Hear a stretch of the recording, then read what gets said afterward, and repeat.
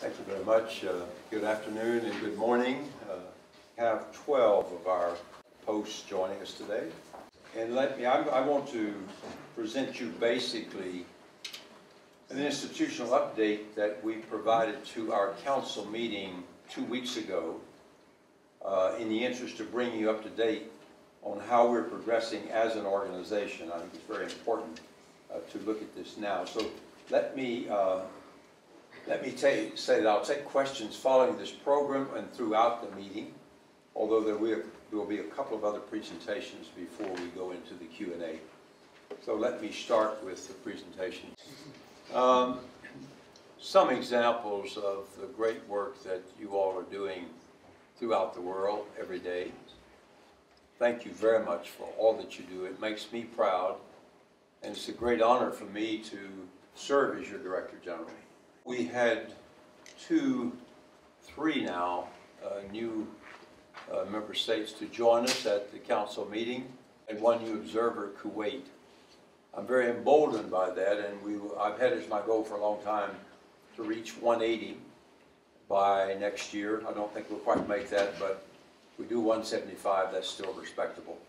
We are moving toward universal membership, and little by little, I'm sure it will happen. Here's kind of where we are at this point. We now have, counting both global and internal level 3 humanitarian emergencies, we've been between 6 and 8 all year long. We have 9 armed conflicts from West Africa to South Asia. And so we have to soldier on. Maybe that's not the right verb to use with humanitarians. We have to continue, though, the good work that we're doing, recognizing that no amount of humanitarian work will produce a political solution. But it does save lives and keeps hope alive that we'll get solutions. Also complicated by the number of record-setting natural disasters. An upsurge in identity and tribal politics, in which we have the strange irony that presidents and prime ministers are trying to protect societies that don't exist anymore, because we're all becoming much more multi-ethnic, multicultural, multi-religious, multilingual, the trend of the future. And it's a double loss because they are putting migrants' lives in danger, and they are denying their societies and economies the contributions that migrants always make. So we're heading now toward a global compact on migration. This was decided in the September 19, 2016 UN General Assembly in New York, based on the New York Declaration. 2 global compacts, one on refugees, one on migrants. This one is well advanced, and we have a number of our global compact team here who can answer in greater detail. We are, unlike the global compact on refugees, which is basically in the hands of UNHCR. This is basically headed by the Special Representative Secretary General, a distinguished Canadian jurist, Louise Arbour, former High Commissioner for Human Rights here in Geneva. She is going to be the Secretary General of the Global Compact Intergovernmental Conference to be held in Marrakesh, Morocco in December 2018. We also have 2 co-facilitators, the ambassadors of Mexico and Switzerland in New York, Juan Jose Gomez Camacho and Jörg Lauber.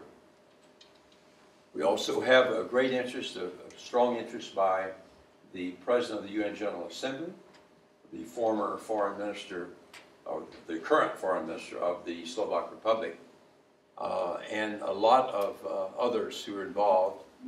We have been heavily involved, understandably, because we have such an engagement in migration. We've supported the drafting and made a lot of contributions to the papers for the 6 thematic sessions that were held, both in New York and Geneva, 3 each. We have contributed through urging all governments to hold national consultations. We participated in regional consultations. And we have also taken on board a prominent civil society consultant, paid for by us, but independently, helping to make sure that civil society's voice is heard. At the stakeholder conference that was held just last week in Mexico, in Puerto Vallarta, we had a full day of civil society consultations the day before the actual stock-taking conference started. We have held our 7th global meeting of regional consultative processes here in Geneva, and it was devoted solely to the question of the Global Compact, and then of course the International Dialogue on Migration, both in New York in April and in Geneva in July. Both sessions were devoted to the question of the Global Compact. I think the key question for IOM is that of the follow-up. This is going to be, I can assure you, a non-binding document. It will be one that will agree on certain principles, certain commitments that we all undertake, primarily devoted to saving life and ensuring that people can get to the jobs that need to be done, to provide the skills that need to be available, and to be more and more regular migration, less irregular migration, and much more attention to the human rights of all people on the move. People ask, what is the advantage of being in the UN? I see many getting much more public and media attention because people now understand what that strange acronym IOM means. It means UN migration. So you now can proudly say to anyone, they ask you, what do? You can say, I work for the United Nations. Oh, but the United Nations is big. What do you actually do? I work for the UN Migration Agency. So it becomes clear to everyone, even for our families and our loved ones and our friends. So I think it's a good thing. Thank you. Thank you very much. A little technical assistance here. Thank you. Next one.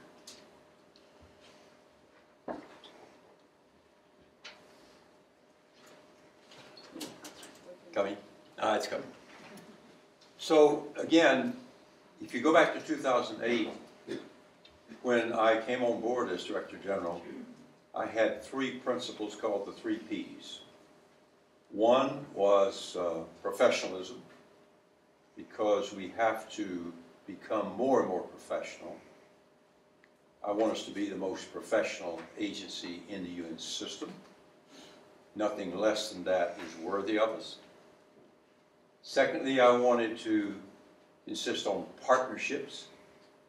We cannot and should not try to do migration alone.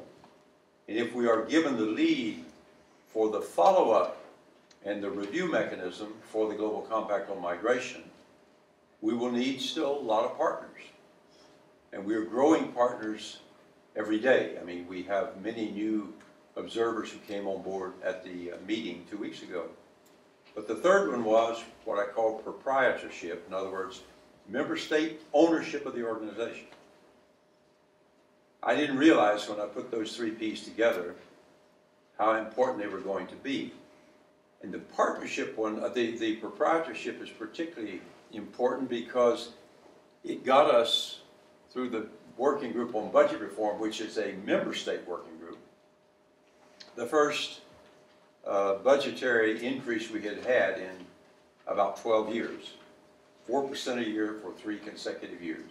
Staff has gone 1,300, 10,500. Member states from 59 to 169, that should say, but that's all right. And the budget from $250,000 to 1.8 billion. Joe Apia, our new director for resource management, and I were talking. We had hoped to reach $2 billion this year, but with the cutback in the refugee resettlement program, we lost the extra amount that we would have needed to top $2 billion. We crossed the $1 billion mark the first year that I was here in 2008, so we are continuing to grow. It's an exponential growth, and it's not so much the dynamism of your leadership. We're riding the crest of a wave. Migration is now a priority for virtually every government in the world, and those for whom it's not a priority, they should catch up. Growth in the structure, more and more, and I want to compliment particularly our HR colleagues here, because you've got here now training and career development is expanding exponentially. Still not enough, but it's so much better than it was. We have a rotation program, immensely popular, with us now getting into the habit, telling our family, knowing ahead of time, you're going to be in a place for 5 or 6 years, you might settle down, put your roots down, but not too deep, because it might be painful pulling them out. But realize that you're in a cycle of 5 to 6 years like that. When I was in foreign service of my country, it was every 3 years. If you were a really hardship post, say you were in Somalia, they'd let you stay an additional 2 or 3 or 4. If you were in Paris or Tokyo, you better start getting ready to move before 3 years is up, because there's a long lineup for your job. So rotation's working more or less. There'll be criticisms, too many deferrals. Most of them, after they go to a post they didn't want to go to, they come back and say, thank you very much for making me do what I didn't want to do. Actually, there are very few who have said that to me. We have here gender and geographic equity. I have to make a confession here. There's a lot of work to be done. It's partly because the way in which we were founded by 12 Western OECD countries in 1951. By the way, we had a birthday a week ago today, and nobody recognized it. IOM was 61 years old on the 5th of December. No, but on gender and geography, we have to set this as a goal, or it won't happen. So we have to have a goal to not only to achieve greater equity, but also equity in grade. You can have the numbers and still lack the grades. I was pleased yesterday, we had a very good meeting. I'm so proud of our interns here. About 35 or 40 we always have. We had a good meeting yesterday, and I was so pleased to see that the geographic and well, the gender equity was great. We had about 10 women to every 1 man. I thought that was very good. But the geographic is improving too. So I want us all to make that effort to ensure that, that we are doing as we should do. And I'm going to say something here that's not on the script at all, but if you see what's happening now in Hollywood, in big business, in other areas, senior people now are being called to the carpet for bad misbehavior. And I think we have to send out, we'll be sending out a message before the end of the year to all our chiefs of mission, regional officers, and to everybody at headquarters saying, we have once again to be absolutely certain that there is no sexual harassment, no sexual exploitation, no sexual abuse, and no gender-based violence on our watch.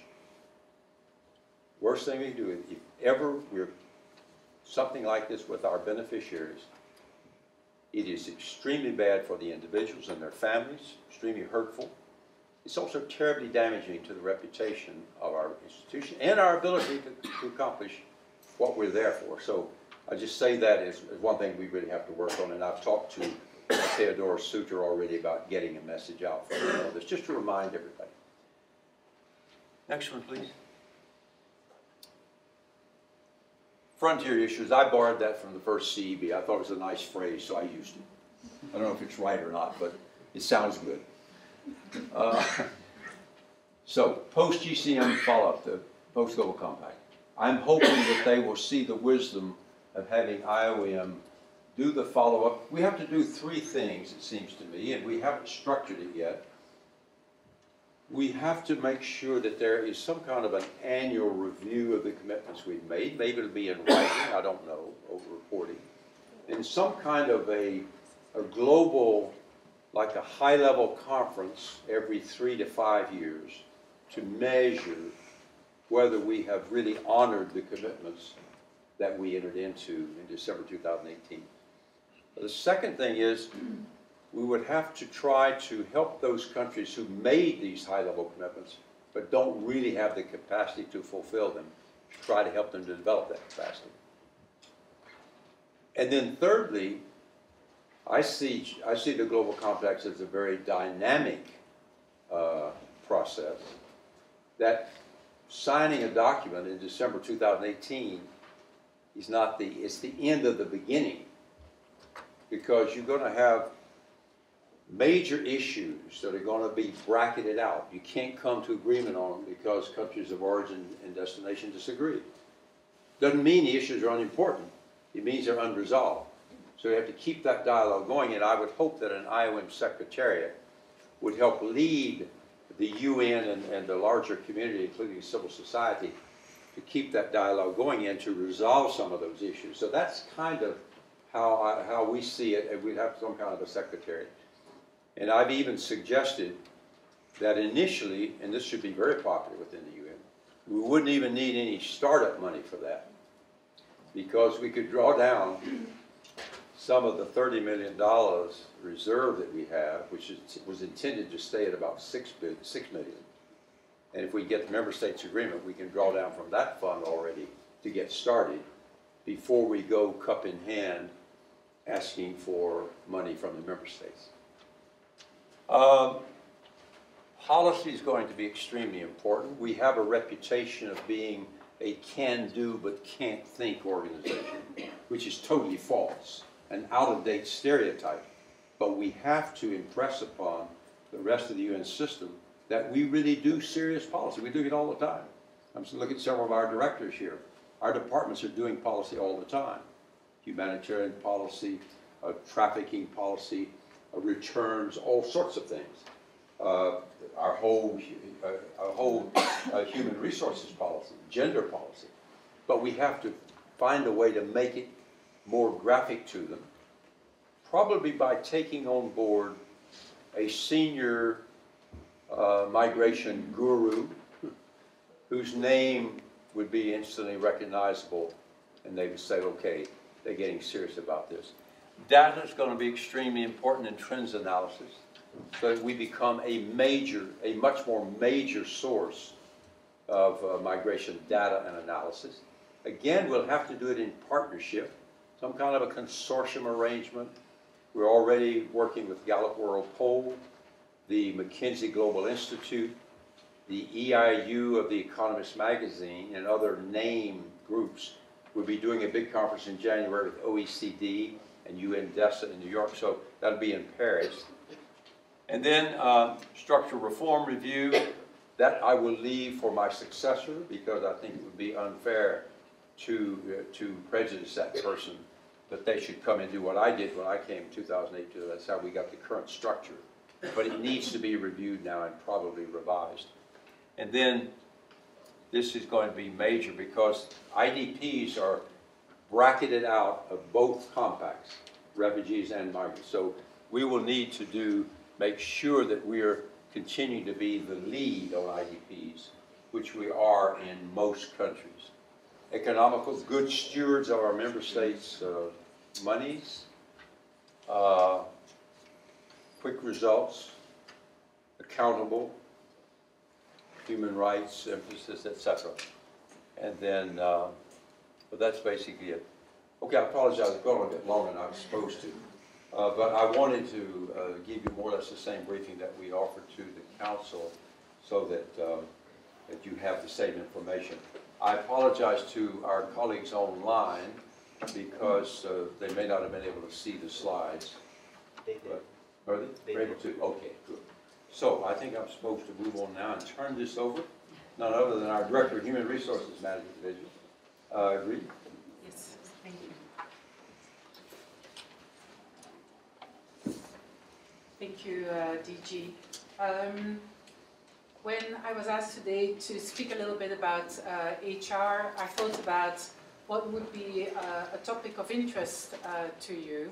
And we have many topics to choose from. I'm very proud that we have made a lot of progress over the past year and years in different areas, including on different policies, benefits and entitlements, our services in Manila and Panama, in occupational health as well. We are about to deliver a mental health strategy. So a lot of work has been done, but I chose today to maybe talk about staff development and learning, because I think it's a topic of interest to all of you. And if you would be interested to read a little bit more about what we have done and what our plans are for the year to come, then I encourage you all to read the HR Strategy 2016 report, which I presented to the member states. This strategic framework also gave us a lot of information or direction around staff development and learning.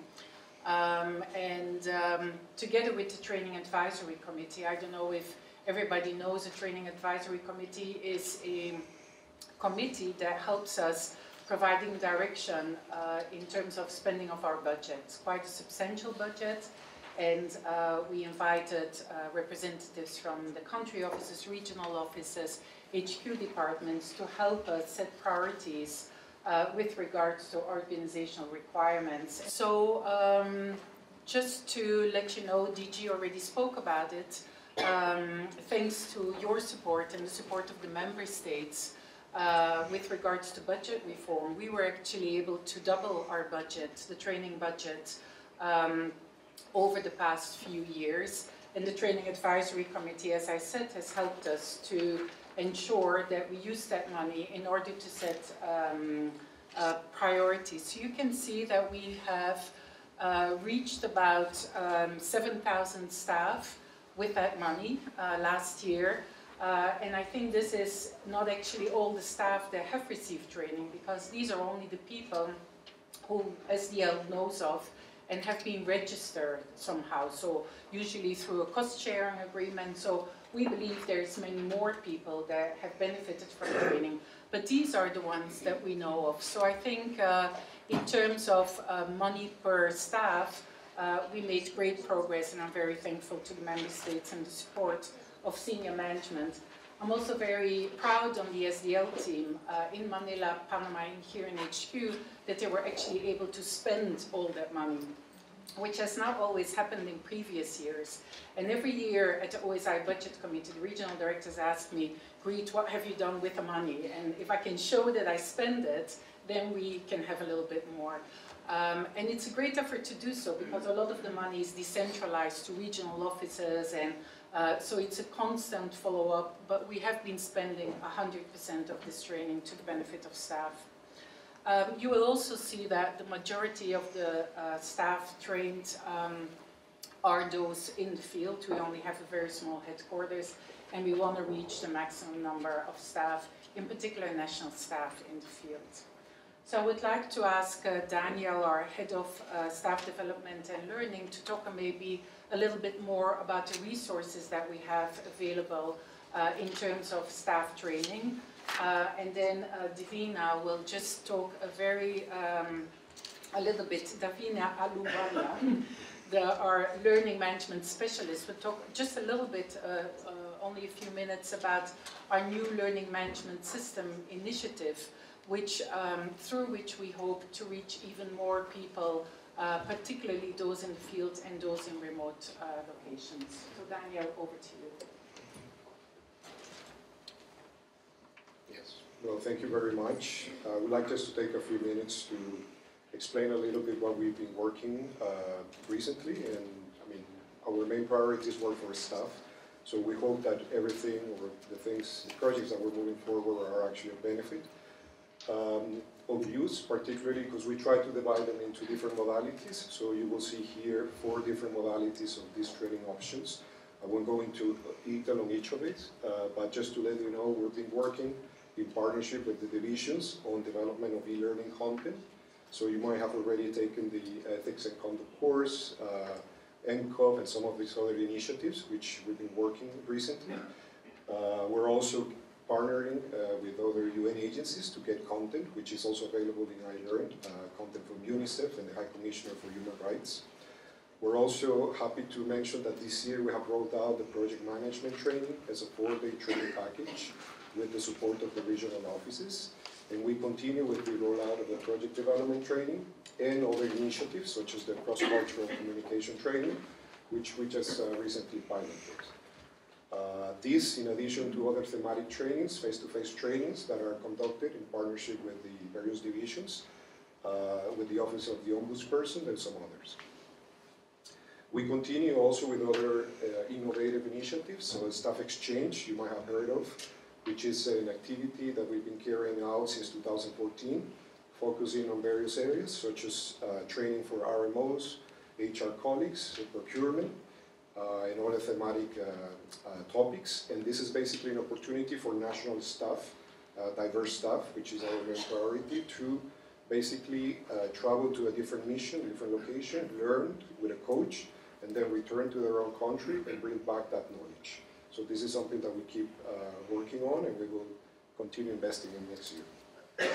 In terms of other additional resources, you might have received some of the monthly messages. One, our SDL monthly message on training opportunities, and secondly, Share and Inspire, which is an initiative that we have been doing as an innovative approach to training.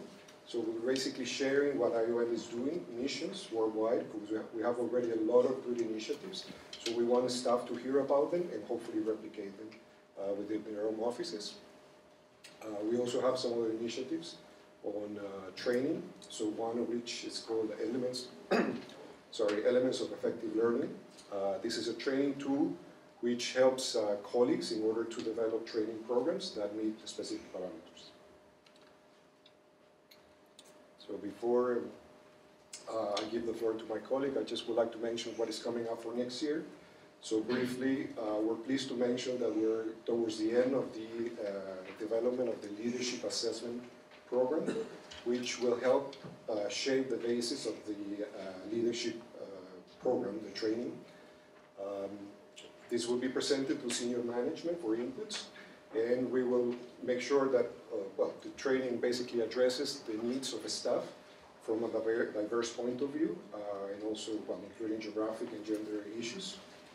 We're also pleased to mention that we're reviewing the Chief of Missions training package in order to make sure that we have a way of measuring the impact for our Chief of Missions and how this actually works in terms of their performance and work. The induction program, I think many people will be very pleased. This will be launched in the first semester of 2018. It will be a combined blended program, online and also activity-based program.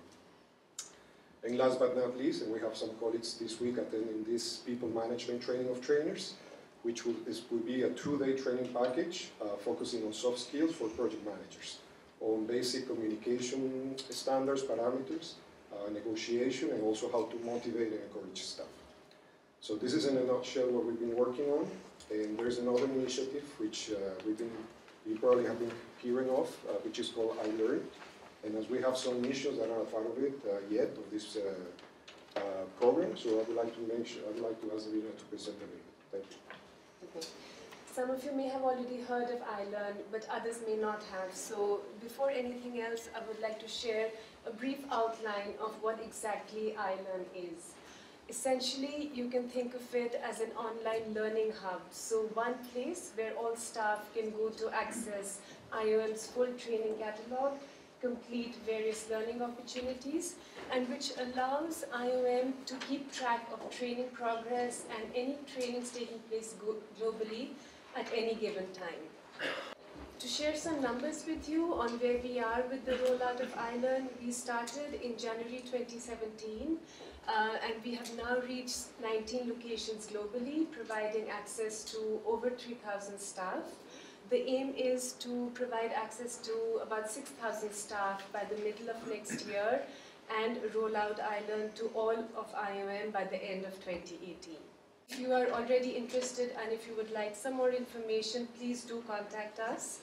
Our contact details are available on the next slide, and we would be very happy to work with you. Thank you so much. Thank you. Thank you very much. Good afternoon, PG and all the colleagues. I'm speaking on behalf of the SAC, or better said, I should say, global SAC, because now we have a global staff association, and we are very proud of it. Last time, during the last town hall meeting, we had a bit of an update of where the GSAC was coming from and where we stood with the process of elections. There was one important point that was still pending, which was the approval by the Council of the position of the chair. And we're very happy to inform you that this was finally approved in December, this month. And so, for the first time, with the support of the administration and the member states, we will have, the global SAC will have a chair that will be fully supported by the administration. That's quite an important achievement for all of us, for IOM as a whole, because for the first time, not only we will have a SAC that will represent all the staff worldwide, regardless of the grade. So P staff, G staff, national staff will be represented by the global SAC. But also, in line with all other UN agencies, we will have a chair that is supported by the administration. So we will have a full-time person who will be dedicated completely to achieving the objectives of the global SAC. So quite an important step for all of us. And we did not prepare a PowerPoint presentation, but we wanted still to remind some of the key dates that we have ahead for the setup of this global staff association. On 24th of November, the Global SAC Election Committee has informed you of the next steps. And so we wanted to take this opportunity to remind you what these next steps are and the key dates. Basically, the process for electing both the chair of the Global SAC and the members of the GSAC has started. This process will finish in March 2018, when the Global SAC will be formally in place. So, by the 22nd of January 2018, those who are interested to run as the global chair and also as members of the committee will have to put forward their candidatures to receive their votes for the election process. The GSAC will be formed by 19 members. There will be, as we said, one GSAC chairperson that will be elected by all the GSA members, the global SAC members. So not only by the 19 people that will be part of the GSAC, but by all of the members. And the person will be elected for 36 months for a no-renewal mandate. There will also be 18 GSAC members who will be elected in 6 electoral regions for a period of 2 years.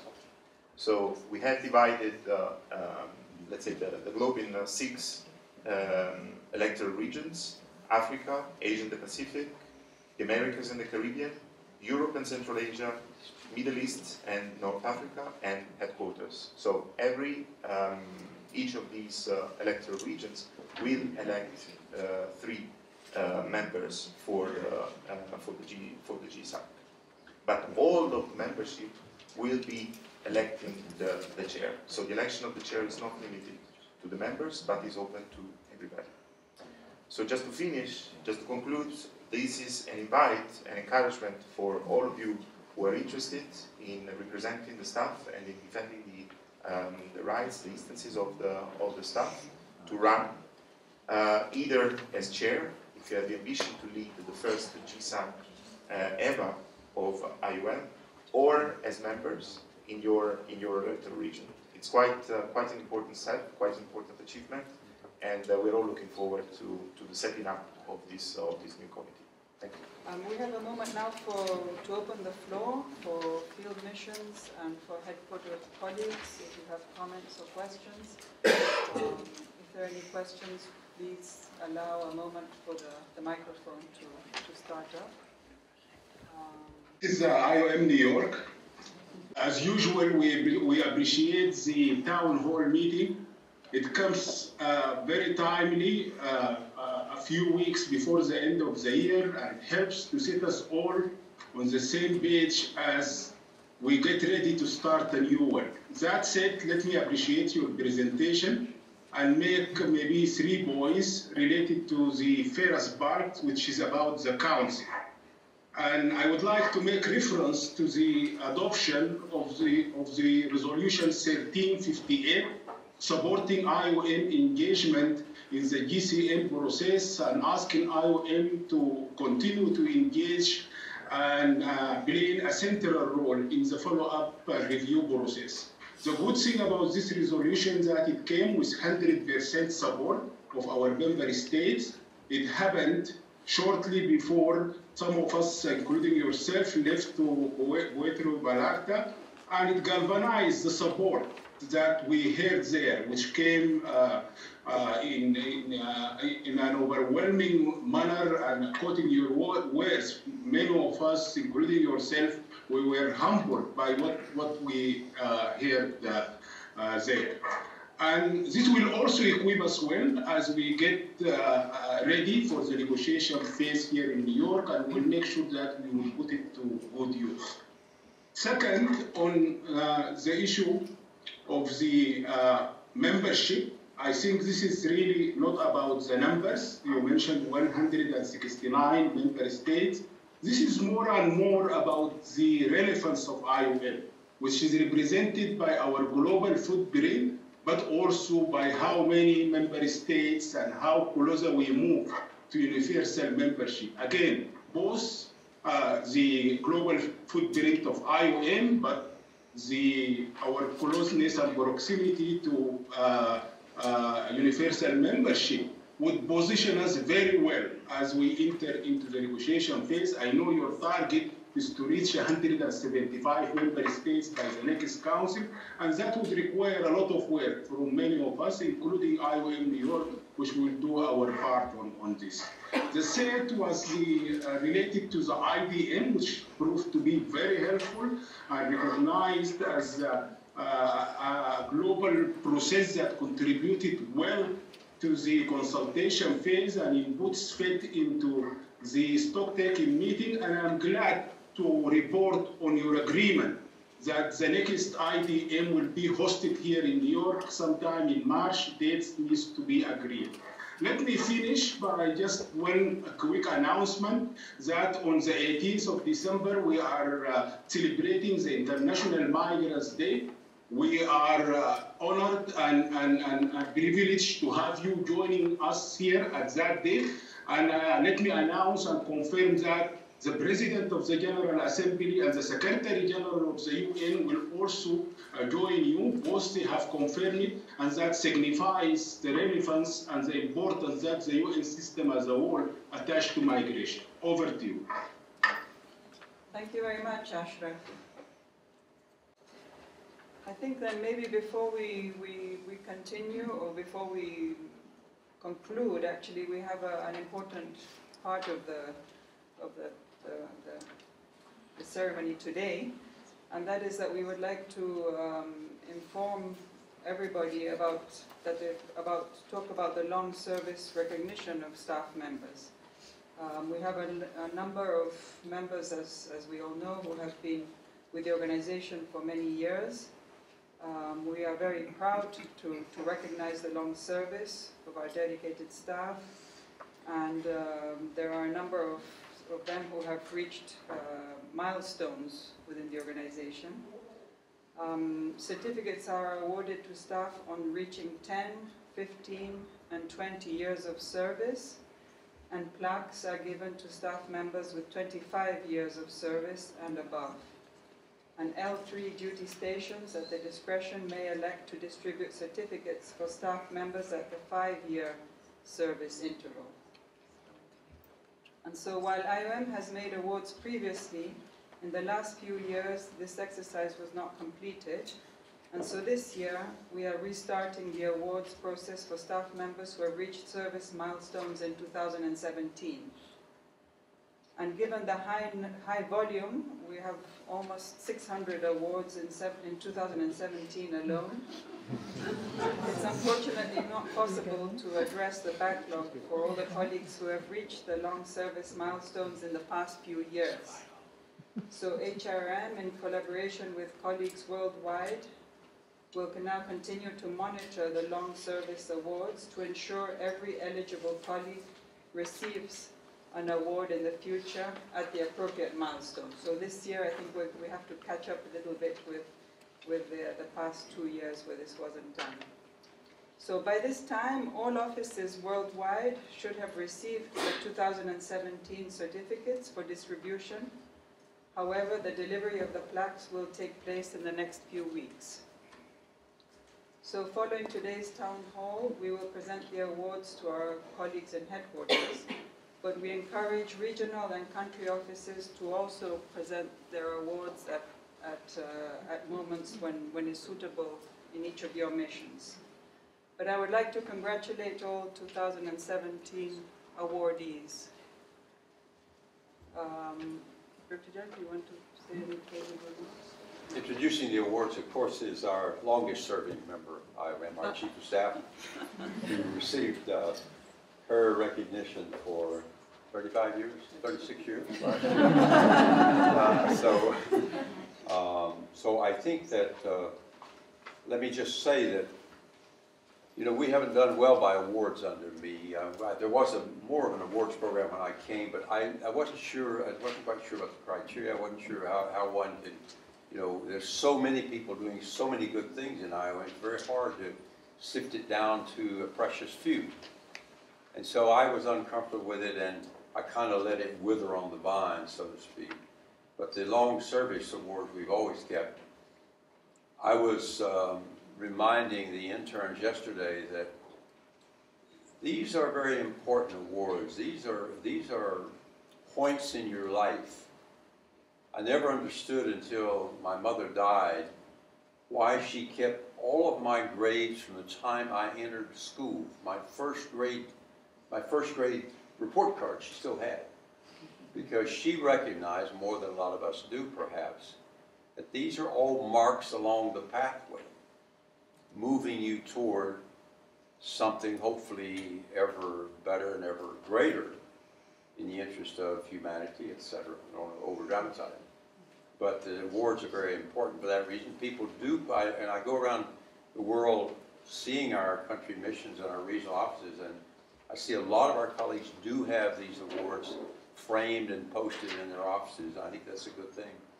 So I'm very happy to, and very honored to be able to present these awards. I guess we will proceed to distribute them now, right? First we want to say goodbye to everybody. Oh, our colleagues in the field. Look, I always said I'm very much a field person. I've been in this business for next year 55 years, and 40 of those years I've spent in the field. So I'm very much a field person, and we know where the work really gets done. And we thank all of you, and through you, all of our other regional offices and field missions around the world. Thank you very much, and a very, very happy holiday and Happy New Year to you all. Thank you very much for all your service.